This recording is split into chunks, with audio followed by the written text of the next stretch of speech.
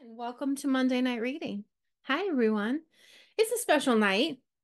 Michelle Begina is here for her book, Be Good with Money. I think that's a fantastic title. I have thought that for a long time. It's a promise title, in case you were wondering. Michelle's been working on this book for a while, really put heart, soul, some tears, lots of time into making this book really useful, transformational, helpful, a real game changer for readers, and achieved that, in my humble opinion. Monday Night Reading is an event that I started because I said, why the heck don't nonfiction authors get to have readings like fiction authors? That's silly. Let's make one. And Laura Stone and Sade Amherd from my team, who can wave, can confirm that if there's something that I think we need, I will likely just make it. And so that's how Monday Night Reading came to be. What we do here is we feature an author and their book. We hear a couple readings that the author has chosen. We have some Q&A if people are inspired to, but mostly it's me talking to Michelle and asking my own questions. If you have a question, you can first certainly jump in. And then the big rule we have is this is a supportive feedback experience. And so therefore, we don't give any constructive criticism on Monday Night Reading. But we do give an abundance of feedback. Positive feedback in the chat. There's some regulars here who will lead the way, I'm sure, for how we like to give that feedback. And we give the chat to the author, which is something they really love. They don't get to see it during Monday Night Readings. So please, if you wouldn't mind, just get in there and be effusive with what connects with you and all of your praise. I would also like to say that Monday Night Reading is we feature authors who are in top 3 book workshop and also in the sprint group, which is where Michelle hails from. And she wrote a good part of that book, if maybe almost all of it ish. A lot of the book in our sprint community. So welcome for that. Let's see, what else did I really want to say? Make sure we get out of the way here. I think that's it. Just that we're so glad you're here and in support of Michelle. Oh, I know what it is. Laura Stone will be periodically in the chat adding links so you can get your copy of Be Good with Money. And I really encourage you to do that. It's helpful for authors when there's a little bump in sales, and we can do that together today. If we all just get a copy. If you already have a copy, I hope you'll gift it to someone. I'm positive you know at least one other person who might need to be good with money. And then I also hope that you will leave a review. This is that second step of the buying process that most of us don't do. So it's like gold, that's currency for an author. So if we can get you to leave a review, just a quick little reminder about reviews. Um, it can take just a couple minutes. You don't have to sound like a professional. You could just choose your favorite line from today. The cool thing is, you're learning enough today that you could leave a review today. So at the end of Monday Night Reading, you have enough information to leave a review for Be Good with Money. All right? Okay, with that note, I'm going to let Laura introduce Michelle.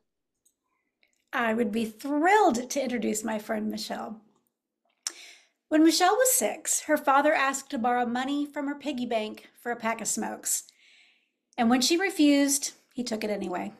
And thus began her complicated relationship with money, in particular, the shame and taboo that surrounds money problems and our inability to talk about them.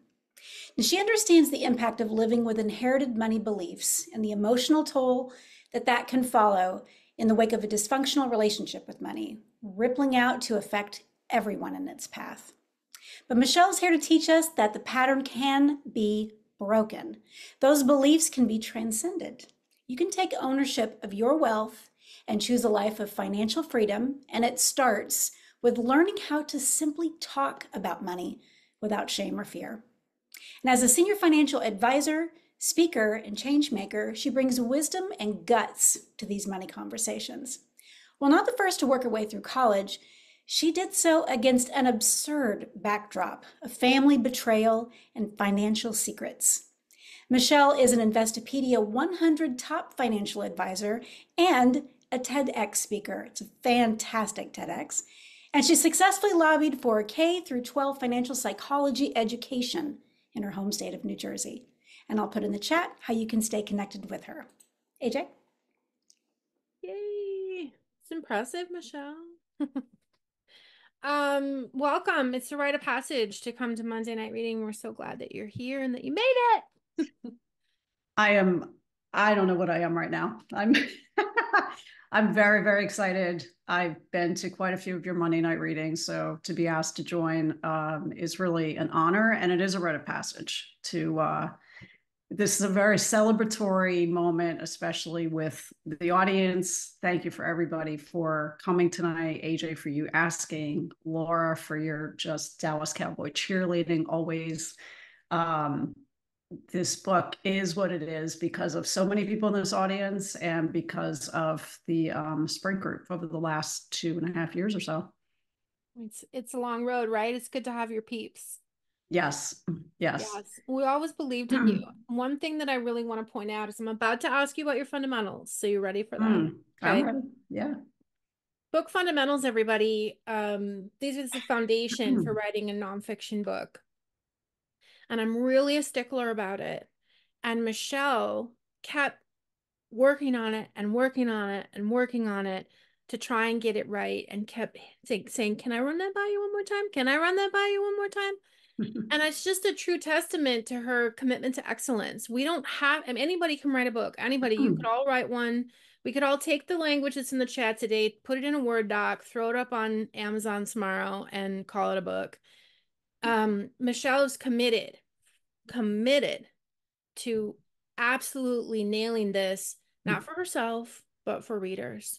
So on that note, I want to hear what you got. Who's your reader? Let's start there. Who did you write this book for? I wrote this book for people who want to be as successful with their money as they are in the rest of their lives. Oh, I just love hearing that. That's so good. Okay, core message. What is your core message for readers? My core message is it's not that talking about money is hard. It's talking about our feelings about money. That is hard. True. Okay. And what is I your feel like I'm on a promise? game show right now. This is the last question like that, I promise. Uh, what is their promise to readers by the end of this book? What will they experience, Yep. know, understand? They will be able to better navigate their financial plot twists Ooh, in order to realize their full financial potential. oh man, those are good. Those are really, really good. You'd made some changes since I last heard them, and those are good. Thank you. Um, so I wanted you to set up the excerpt, and then when you're done with the excerpt, I have a bunch of questions for you. So Okay. tell us from where are you going to read? What part of the book? Okay, so I'm going to start with part of chapter 1, and then I'm going to actually jump to chapter 11 because it gives both sides of a story, kind of a beginning and a closure. Oh, okay. And I think it really hits on the core message of the book by doing it this way. Okay, love that. And then so you just pause when you're done and I'll know that I can jump in and ask you a bunch of stuff. Okay. Okay, here's Michelle, everybody. Chapter 1, Financial Plot Twist. Let me start by saying I was crazy about my parents. Growing up, I saw mom and dad at their highest and best, living the American dream, building a business from the ground up, and capable of doing anything they could think of. They were energetic, fun, and downright charming, always gathering large groups of friends for epic parties. In the early days of their household moving and storage business, money was tight. Simply paying the rent, keeping food on the table, and making payments on the moving truck that was our sole source of income was a struggle. My father performed the work of a 5-man crew all by himself for the first few years and fell into bed exhausted, only to get up and do it all the next day again. To make ends meet, my mom clipped coupons and traded S&H green stamps from the supermarket for necessities. My brother and I wore winter coats that were 3 sizes too large to avoid replacing them each year. Despite how tight money was, we had what we needed, and we had each other. I always felt safe. I loved having conversations with my father about business. He taught me about portfolios and taxes and interest rates and the inner workings of how his company ran. He showed me how he tracked his sales closing ratios, calculated moving estimates, and details about how he managed his crew. He talked about ethics and making hard choices. He had the epitome of a growth mindset. He followed his own passions, learned to fly, built cars from scratch, got into photography, got me into it, competed with my mom as an amateur ballroom dancer. I ate that stuff up. Mom was a fashionista. She taught me how to sew, how to dress, and that it's never too late to pursue a dream. My mother was introspective and deep and one of the most empathetic people I knew. She also was an incredible jazz dancer. Within a few years of being in business, my parents secured government work doing military moves, which paid well. However, the downside was that the government payments came in big lump sums, and often this would mean months of no income. Managing this well required planning and budgeting, which was most definitely not my parents' strong suit.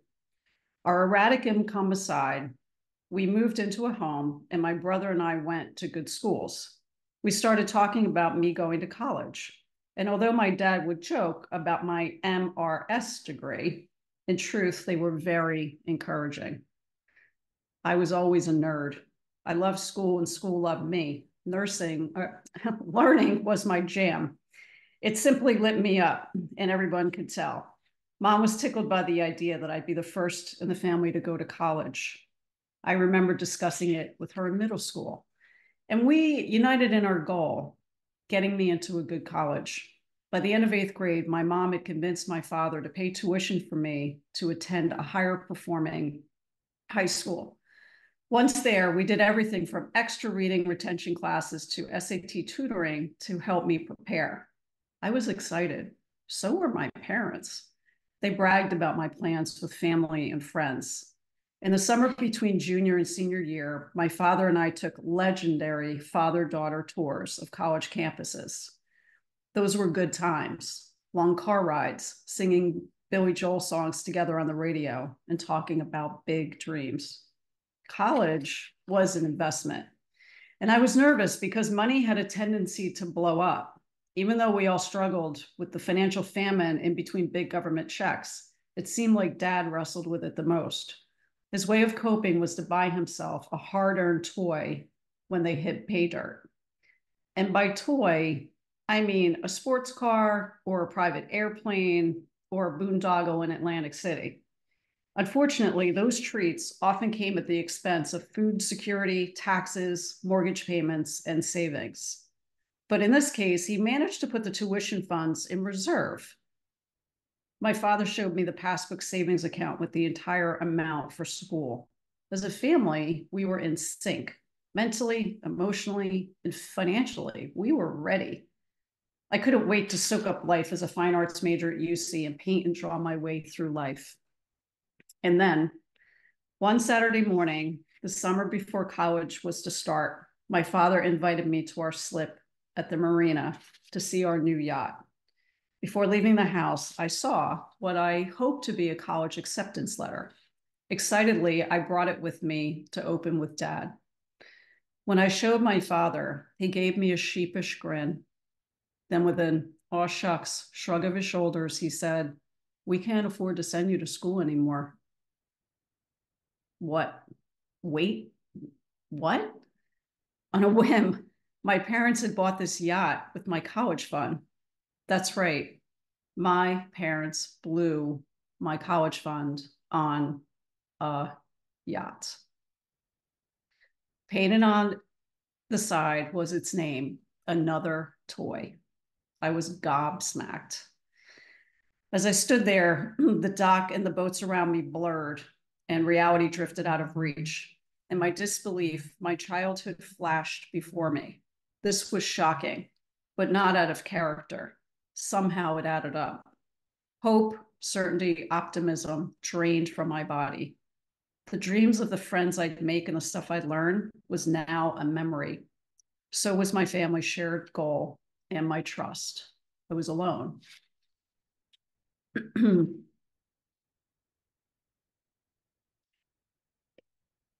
Fast forward.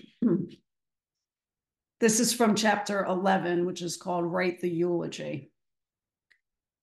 Defining what it means to talk about money is different for everyone. Giving yourself permission to be rich or negotiating for a raise might be examples of this. Other examples might include discussing problematic credit card spending, getting straight answers to vexing financial problems, connecting the dots from past experiences to present day, sharing a never before spoken secret, or a million other things. For me, talking about money meant distinguishing between the things that my parents did with their money, shrouded in secrecy, and the impact that their poor financial choices had on me. After 30 years of silence and shame, I debated in my mind whether the one story I'd never told a living soul was even mine to tell. The financial fiasco where my parents blew my college fund on a yacht. I worried it might be too personal or disloyal to let anyone outside of my family know it. After many restless nights, I finally came to the conclusion that anything that happened to me also belonged to me, that my experiences were mine to tell if I chose to. Despite the fact that I not only talked with people about their money for a living and guided them on their paths to wealth, my professional focus never translated to my being able to talk openly about my feelings about my money. And while I was good with money, even vigilant in living a good life, I wasn't living my best life. And while I was doing well, I wasn't realizing my full financial potential yet. Researchers from a group called Nonfiction found that when it comes to talking about money, people prefer to share financial optics over feelings and real numbers. It's easy to talk about things that reflect a fun lifestyle or are otherwise visible to other people, such as big purchases, how much their houses are worth, or vacation pictures. It's hard to talk about the things that really matter, like what keeps us up at night and why, our relationship with money, past mistakes, or things we don't understand, like the markets, how interest works, or our feelings. Just thinking about these things, let alone talking openly, may make us feel embarrassed, remorseful, inferior, or even incompetent. And yet, it's talking about our feelings about money and the actual numbers that are the crucial conversations. Status signaling about big ticket purchases or stock market chatter is shallow small talk. What really counts, pardon the pun, is to make the fine print the large print by talking about things like our gaps in knowledge, our financial concerns and questions, money relationships with yourself and others, what you think about when you think about money, your dreams, behaviors, mistakes, regrets, fears, and of course, the actual money, what you make, keep, and invest. It was changing my mind that money is not private and opening my mouth to talk about it that completely changed my life. It's often the case that talking about money is what opens things up for people. The most cathartic money conversation of my life so far happened when I shared the truth about my college finances. That's right, sharing the story of the yacht debacle is what changed my life. Move over silent yoga retreat, hand me a microphone, is what I say these days. In 2019, I signed up for a public speaking class to brush up on my skills. Shortly after enrolling, a voice inside started whispering, "It's time to tell your story." I knew which story the voice meant and was not jumping for joy to tell it. To tell my story meant that I was first going to have to change my mind and make it okay to talk about money. No gracias. I was fine. But the voice kept nudging me. It's time to tell your story. Slowly, the idea took hold. I wasn't sure that there'd be a chance to share it during my course, but wrote a few lines down just in case and promised myself I would if there was an opportunity. And because the universe had my back, at the very end of the day, we were all asked to deliver a 2-minute talk about any story from our lives that we wanted. Everyone else used their time to talk about light topics like puppies and sandwiches, whereas I was about to deliver a bombshell of vulnerability. With a bad case of stage fright, racing pulse, pounding heart, nearly irresistible urge to flee, I barely kept it together as I walked the audience through the humiliation of the yacht debacle. Speaking the words out loud made me realize I had never allowed myself to process my trauma or to grieve over the shame and betrayal I had felt. With the emotional liberation I experienced, I realized I hadn't told a story at all. I had delivered a long overdue eulogy for the part of me that had died on the marina dock. For decades, I lived under the storm of shame, believing that if my parents didn't think I was worth investing in, then I must not be worth very much. Talking about money helped me know an inner peace I never knew existed or that I even needed, and that healed my soul in a way that success or money never would. No more withholding the tender parts of me from friends and loved ones. No more shame or self-sabotage. No more feelings of unworthiness. No more secrets. The quality of my life is increased exponentially because my self-worth has increased. I don't hide my imperfections as much anymore because I accept myself for who and what I am. And although there is nothing that I could say about money growing up, I've succeeded in creating the opposite experience for my sons. They know that there is nothing that they cannot say about it. Yay. I love the way you chose those two excerpts. That was so smart. Thank you. Oh, I mean, you've talked about this story for a long time, but it's just that opening story is awesome. The setup, the build, we fall in love with your parents. And so it's just devastating in the way it needs to be because it was devastating to you. Mm-hmm. Yeah, really good choices there. Really good writerly choices there. Thank you. And you shared the eulogy piece, which is interesting, and talked about the no more secrets because I had this line I wanted to share. I believe it's from the introduction. It's you said, our real challenge in our relationship with money isn't juggling work and school or even finances. This is the part. It's ruminating in isolation on the shock and shame of our financial stories or choices. And I highlighted that because I mean, to me, that's the heart of what you're talking about. Mm-hmm. So let's talk about, why this was so important for you to write this book about money Mm. because you're an expert on so many different aspects of our financial lives. Why this book? Well, I think there were three things. One, I I get serious about writing this book after I shared my own story because it was, as I said, I was happy then. I'm happy now. I'm a happy person living a great life. But what I didn't realize I didn't have was that sense of inner peace. Like I never knew that was missing from my life. And it was really letting this secret go that liberated me from just this cloud that I never knew existed.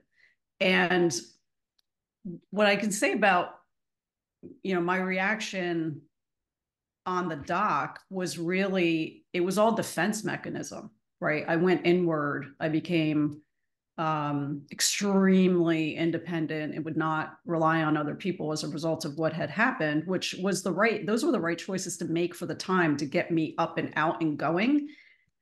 However, I used very natural defense mechanisms on a long-term basis, and they're really meant for short-term. And that's what I had to unwind.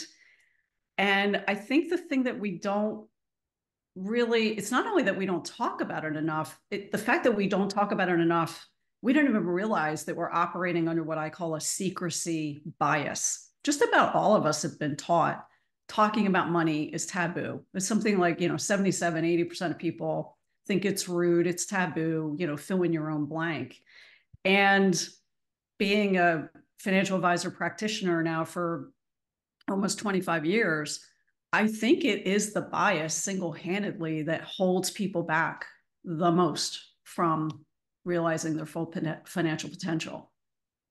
What happens when we start getting more comfortable talking about money? What are some things that you've seen happen with people that have learned from you and started to be more open?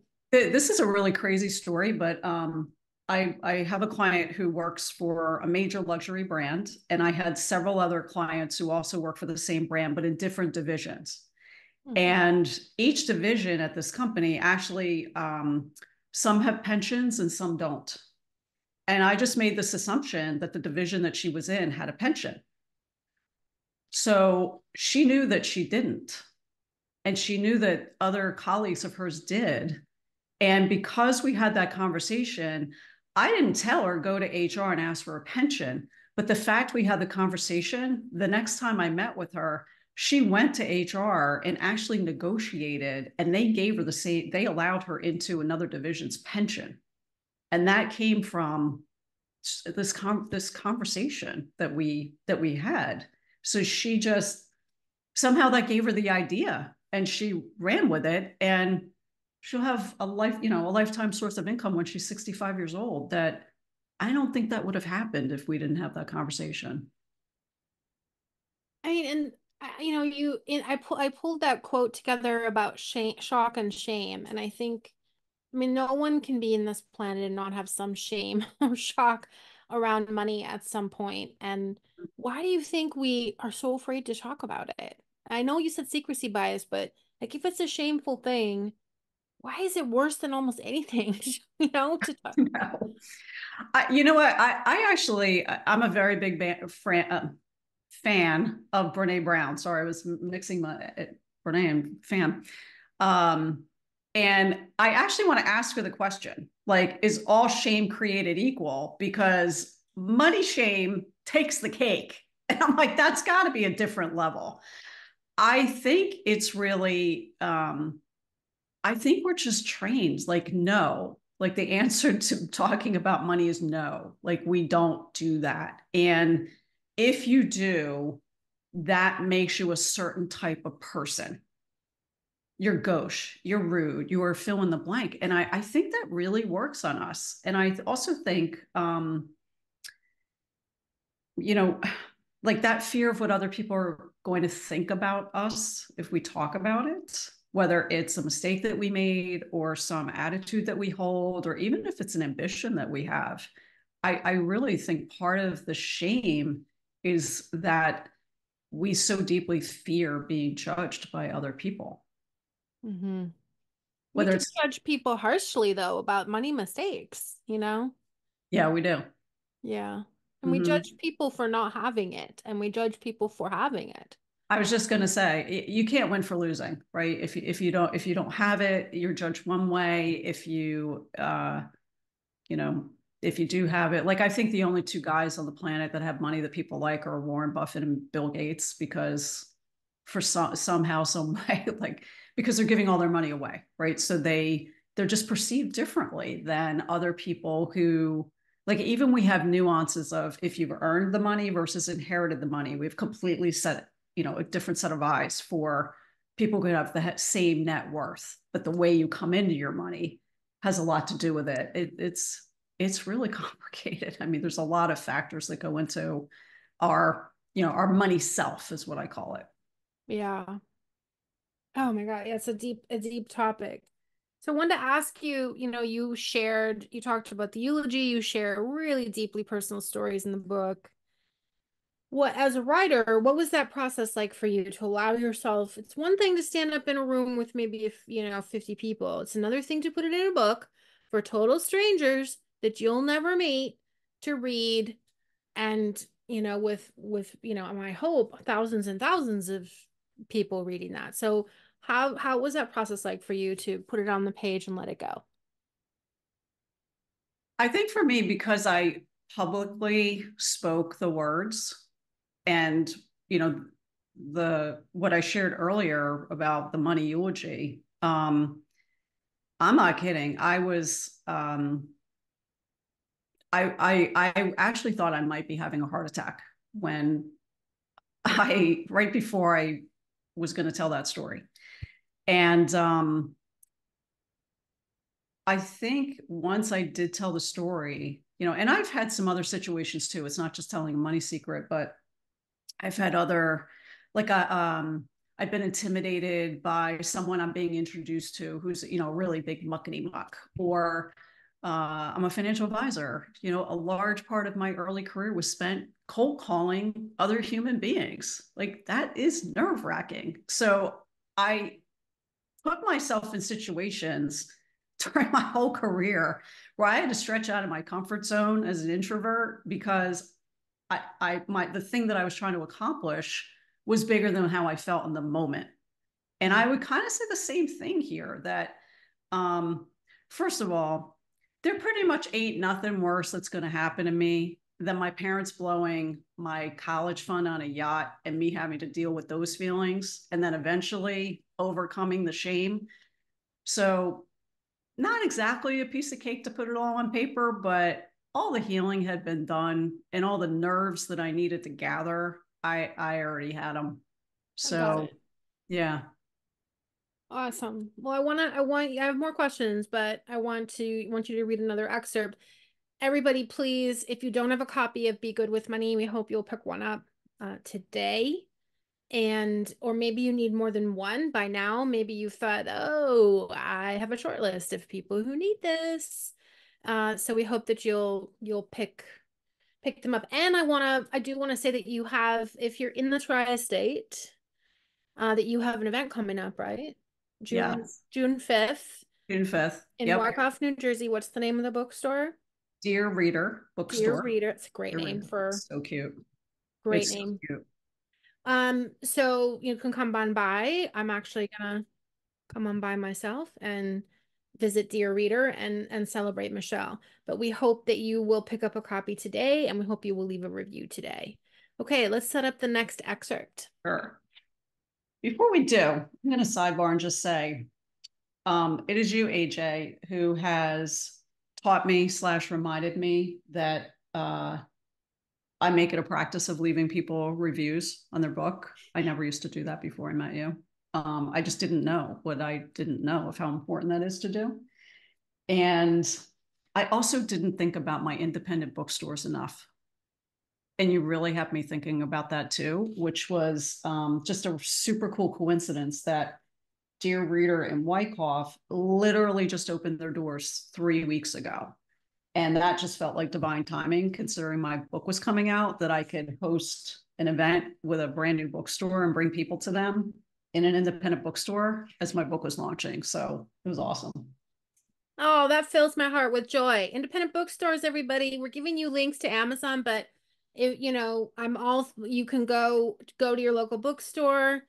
Most independent bookstores now actually have their own online shops that are usually facilitated by bookshop.org.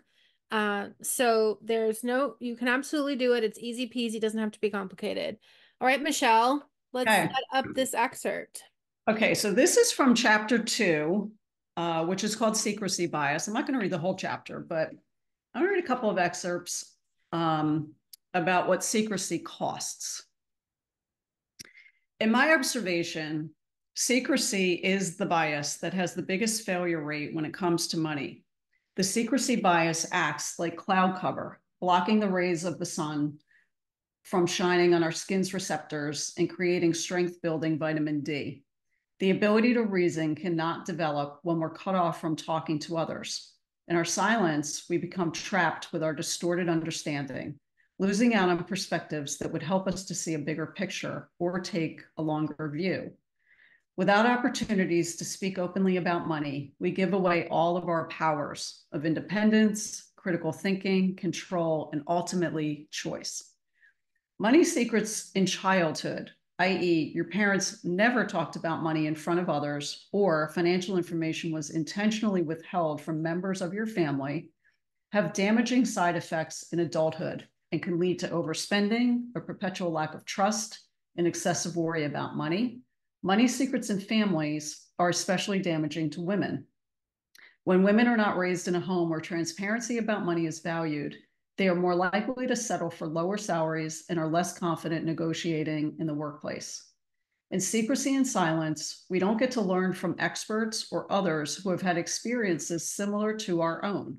Without an outside vantage point, we may downplay or catastrophize situations and be unable to keep ourselves from digging deeper into a hole.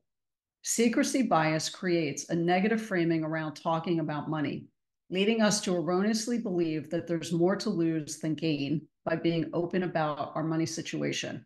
On the other hand, by sharing, reasoning, and questioning our money relationships, we learn about ourselves and others.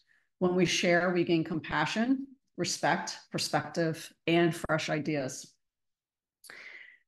These outcomes of sharing can create a sense of hope and renewed optimism, something we desperately crave when we're worried about our financial future.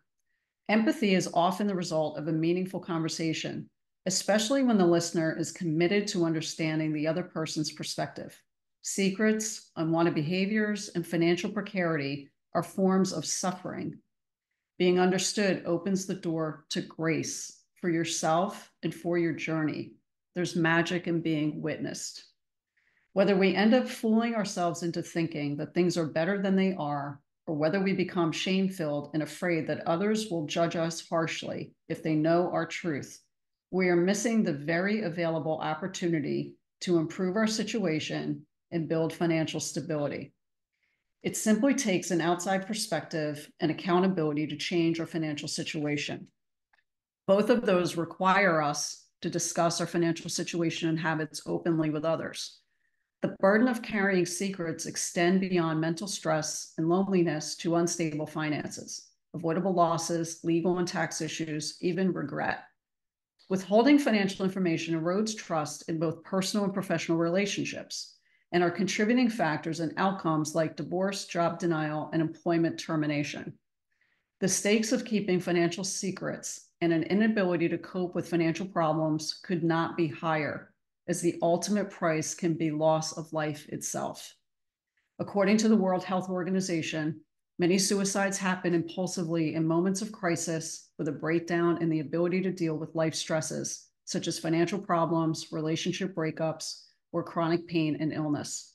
A 2001 Pew Research Center report highlights that concerns over financial security and personal health are closely linked to heightened psychological distress, potentially leading to severe outcomes like suicidal thoughts or actions. The combination of secrecy, isolation, and lack of support may create a perilous cycle that magnifies the psychological toll of financial burdens. Meanwhile, open communication and robust support systems mitigate financial stress. Andrew was raised by his grandparents, and most of his ideas about being good with money came from emulating them.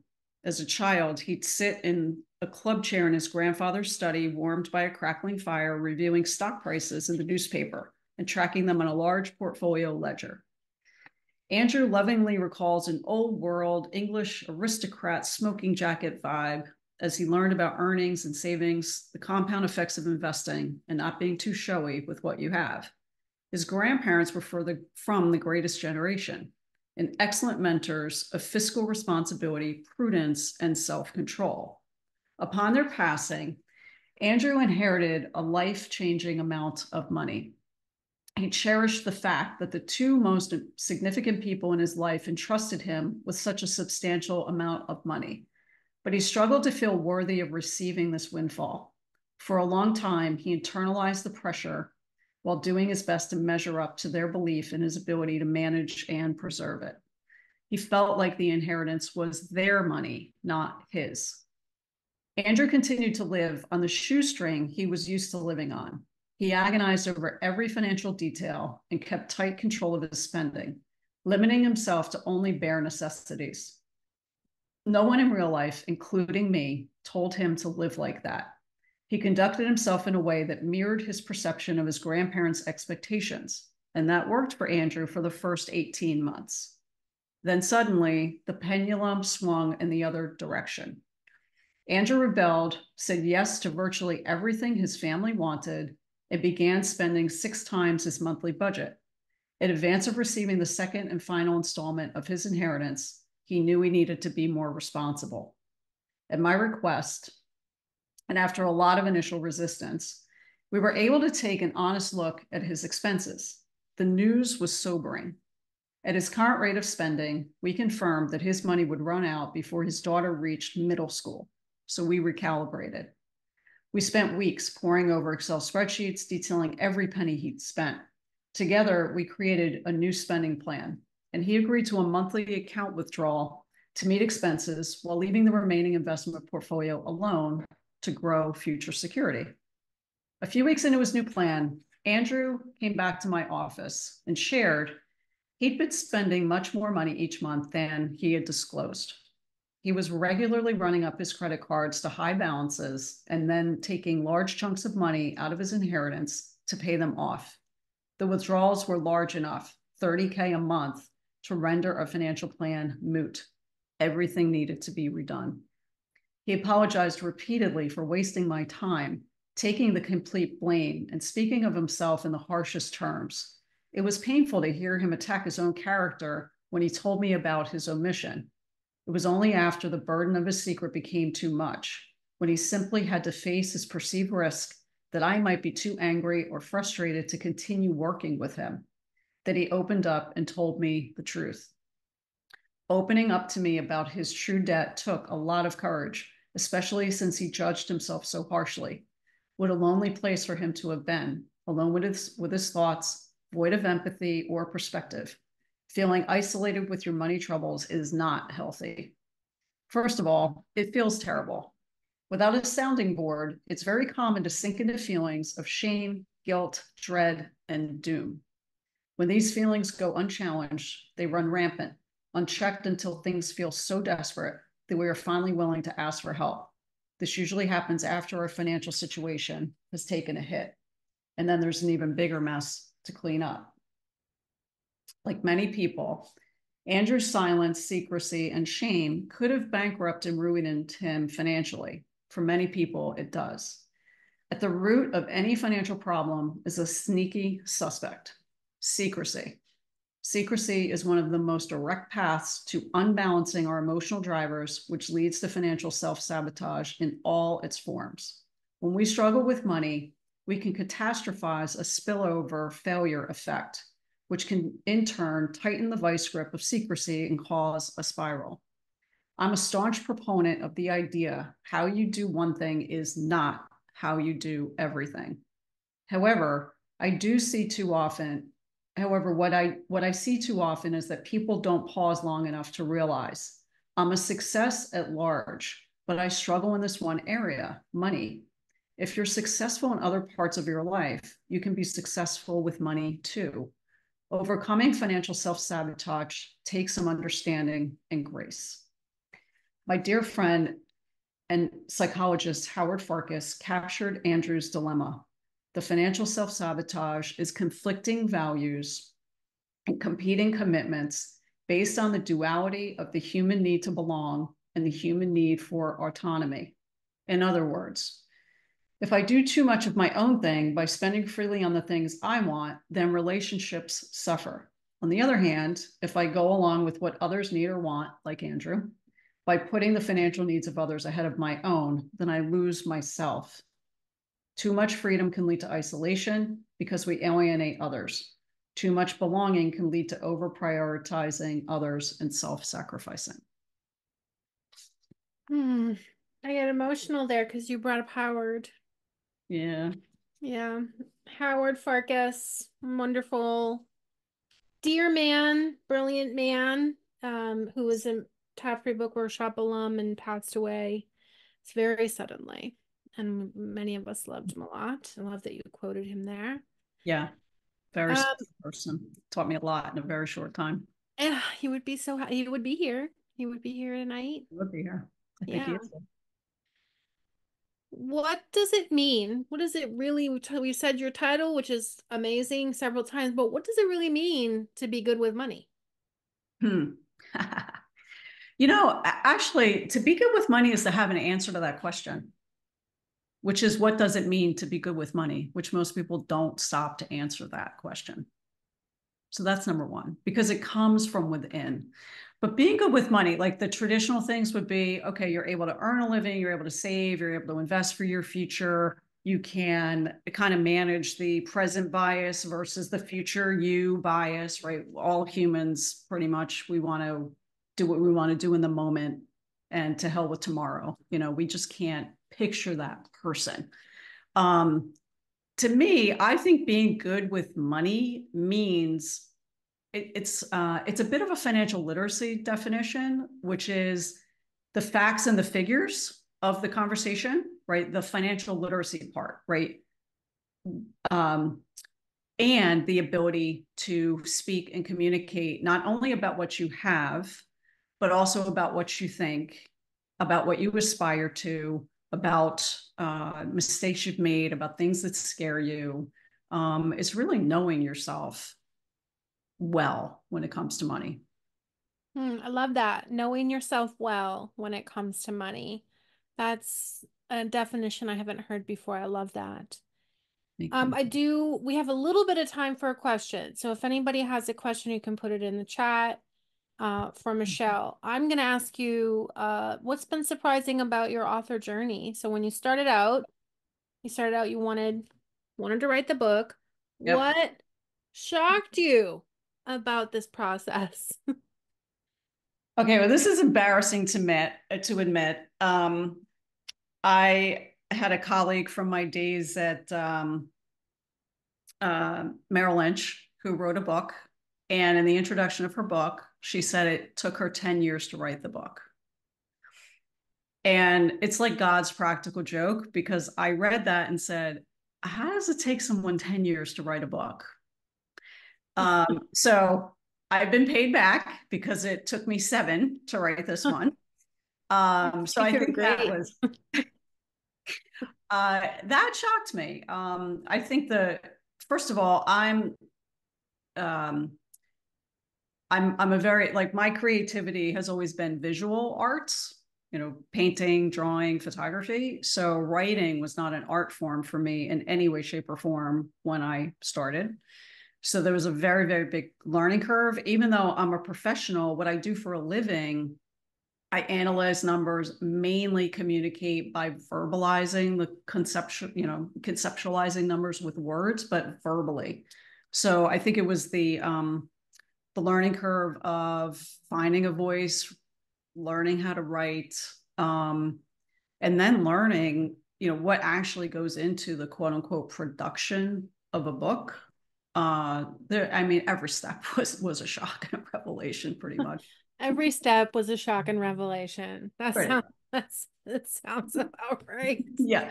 But I will tell you, I mean, part of the joy of the journey are a lot of the people who are sitting here in this audience who I know.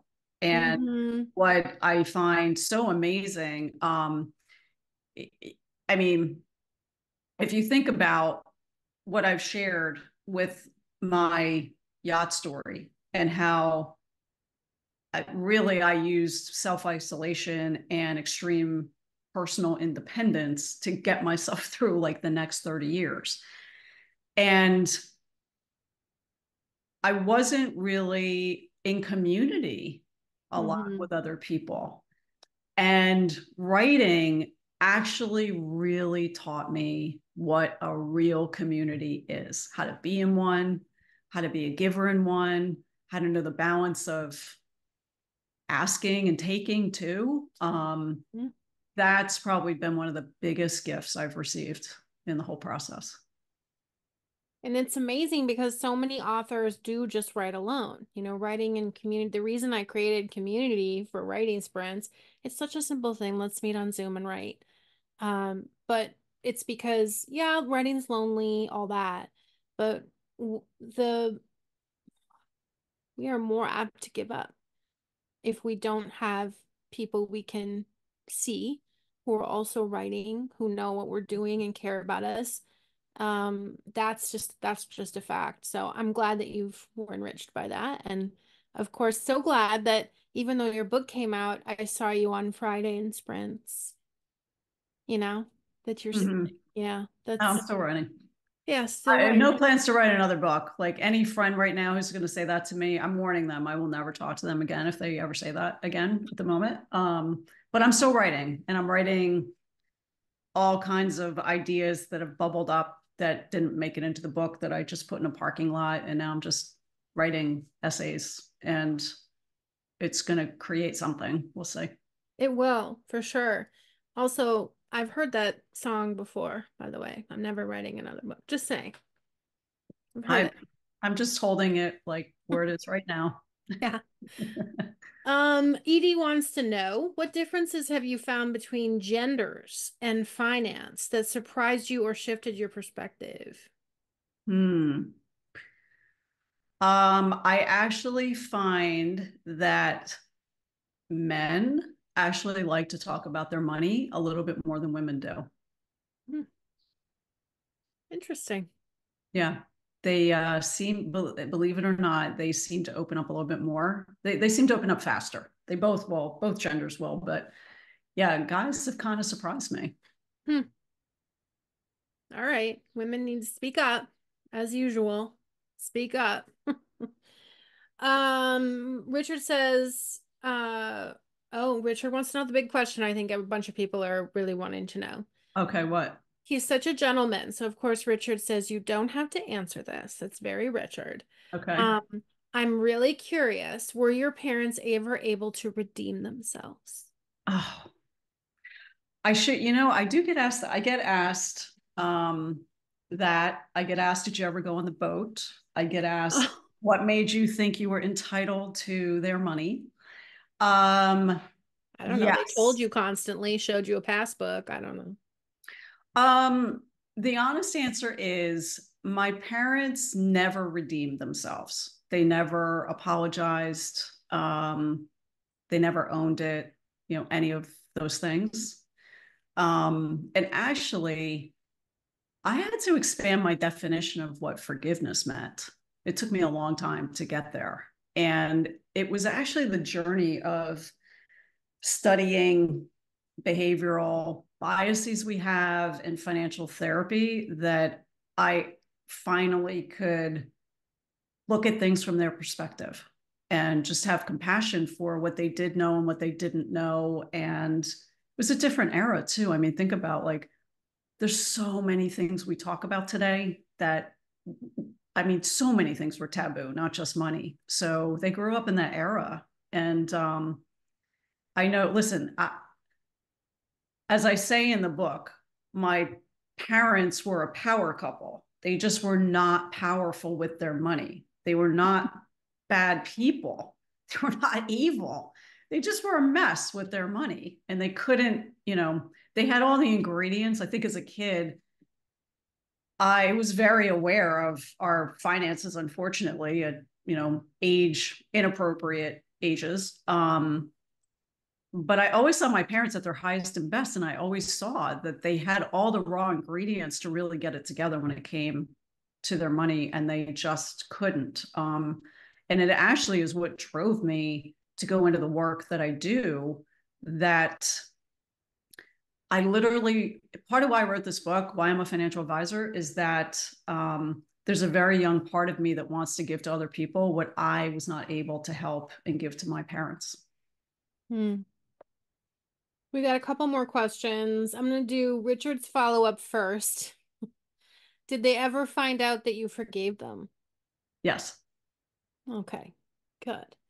Then Darcy's afraid you won't be her friend anymore because she's Don't asking. say it, Darcy. Don't Okay, do it. okay. Well, I'm not going to say it. I'll leave it out. You can read the chat if you I've got want. one in the chat. You're in big Yeah, trouble, Darcy. just she's okay. You're in trouble, Darcy. Um, I have one really the question, my favorite question I Joey's always dying laughing right now. my favorite question I always ask, I'm gonna ask you in a moment. I want to remind everybody, please pick up a copy if you haven't, give it as a gift. Please leave Amazon reviews 1,000 times. It's so important. And getting one review is like sometimes takes, it's like a superhuman effort. But before I do that, I want to mention to everybody our last Monday night reading of this season. We're going to take a 2 month, we always take a hiatus over the summer. Our last one of this season is Monday, June 3rd, and that's Sarah Thurber and Blair Miller, alums of Top Tier Book Workshop, who they will be reading from their book, Good Team, Bad Team. So we're excited about that. Okay, the question I always love to ask, we're going to close the night with it. What is the change you want to see in the world because your book now exists? Just one. I just want people, well, two. What I'm actually really talking about in this book is sort of a one-sided conversation about money, right? This is a book to help a person really get to know who they are, what their money relationship is. That in and of itself gives a person so much power to be able to step into hard conversations. What I want is for people to be able to navigate the financial plot twists that inevitably are going to come up, that the way through managing those plot twists are actually talking about them. Awesome. I want people to talk about their money. You want people to talk about their money. It's great. We really appreciate you all showing up for Michelle tonight, for this wonderful rite of passage. We're so proud of you, Michelle. Thank you. Thank you, everybody, for joining tonight so much. And thank you for having me, AJ. Of course, of course. Again, Michelle, you have committed to excellence at every step. You did not give up, no matter what. You did not settle for that's good enough at any stage in the process, and it shows. We're so proud of you. Everybody, thank you so much. Oh, wait, before we leave, Denise wants to know, how can I help promote the event in Wyckoff? Do you is there a way? Yeah.